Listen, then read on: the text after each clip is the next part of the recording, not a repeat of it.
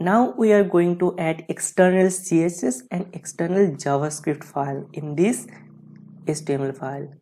Okay, so for that, first of all, remove this code from here. So create your new JavaScript file. Suppose my JavaScript file is index.js.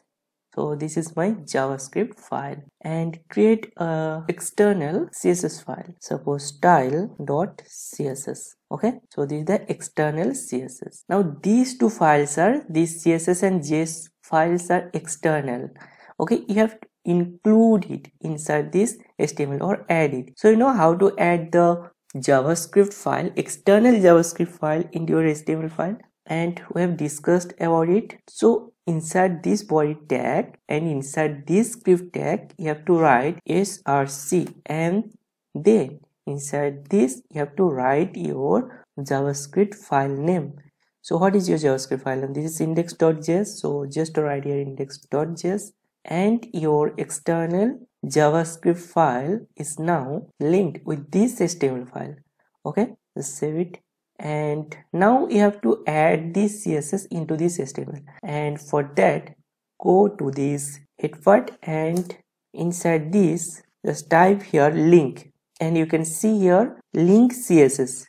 Just press enter, and you can see this is your external CSS file name. You can change it if there is some another external CSS file, and for now this is style.css. okay, just save it. Okay, now let's check if this CSS file is working or not. So let's write here body, and inside the body let's write a background color. So background color is suppose orange, and save it and go to the browser, and you can see the background color is orange. Okay, just to remove this console. Okay, now let's start with HTML first. Suppose we want a button here. Okay, so for that, write here button, and what will be the name of the button? Suppose the name of the button is click. Okay, so let's save it, and you can see this is the button. Okay, let's keep it side by side, and inside this button let's give a class name. So class name is suppose first button, and then give here a onclick function. So what onclick do? So when we'll write here something, and this will be the JavaScript part or JavaScript function. When we'll click on this button, then it will interacting or do something.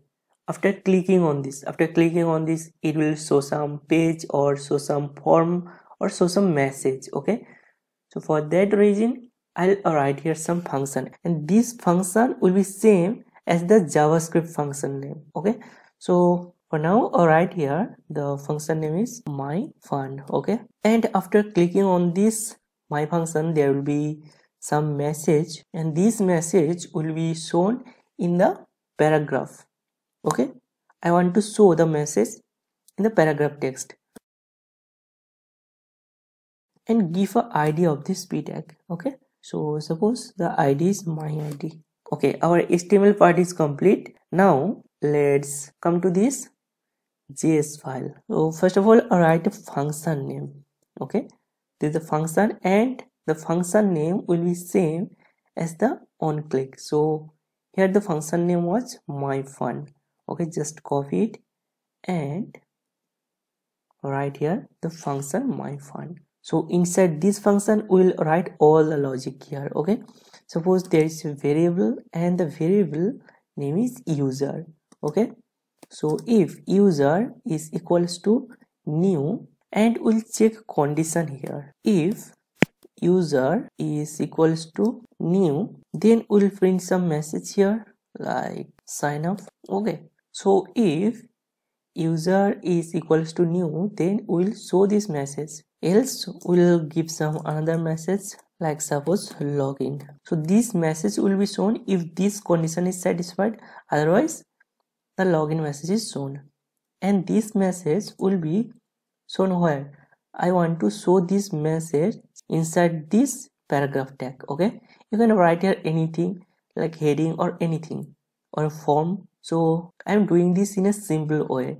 just I want to show this message inside this paragraph tag. Okay, so to show the message, you have to tell the JavaScript that you want to show the message inside this paragraph tag. For that, I have give a ID here, that is my ID. So you have to tell the JavaScript that I have an ID and you have to show the message there. So JavaScript will find that ID and it will show the message. So for that, you have to write something like document dot get element by ID. So JavaScript will find the ID. So how it will find the ID?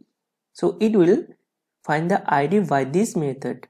So this is an inbuilt method. Okay, and you have to give the ID name here. So what is your ID name? And you can see here your ID name is my ID. Just copy it and paste it here. So now JavaScript will find this ID and it will show the message. So document.getElement by ID. So where it will show the message? It will show the message inside this my ID in the HTML. So for that you have to write inner HTML. So it will show the message in the inner HTML. And what will be the message? The message will be this message: sign up or login if this condition satisfied. So for that you have to write here this variable name. Okay, so you can give it any name of this variable. Okay, now save this and just click here and you can see this is sign off, as this condition is satisfied. Our initial value is new, and if user equals to new, then it will print sign up, otherwise it will print login. Okay, just give here suppose old and save it and click here and you can see this is login, as this if condition not satisfied. So for that reason it's showing login. Okay, so let's give some simple style here. We have used the class name first button.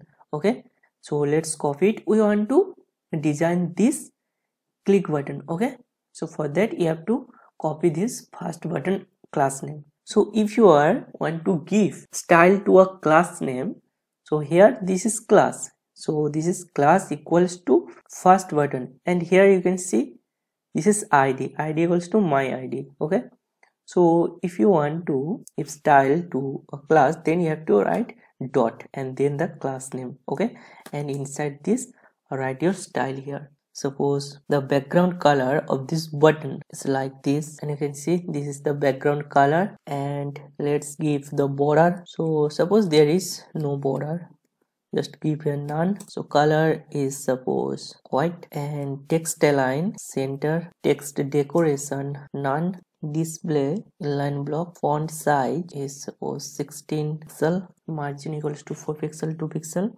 and so 4 pixel 2 pixel means so up and down 4 pixel and left and right 2 pixel. Okay, cursor equals to pointer and save it, and when you hover over this then you can see some hand symbol here. So for that you can write here cursor equals to pointer. Then I can change the border radius. You can see I can change the round the border radius. Okay, so let's write a border radius suppose 5% and save it, and you can see the border radius changed. Now if you click this then you can see login, and if you change here this old to new and click it and you can see this sign up. So you can also change this text design by using this ID. Just copy this ID and give here as then your ID name, then give your style here. Okay, suppose the background color blue. Okay, save it and you can see the background color has changed. And suppose I want the text align is center and save it, and you can see the text is now in the center. Okay, so you can implement this or design this sign up and login in different way. And if you find this video interesting, then please like the video. Okay friends, so hope you enjoyed this video and see you in the next video. Till then, take care.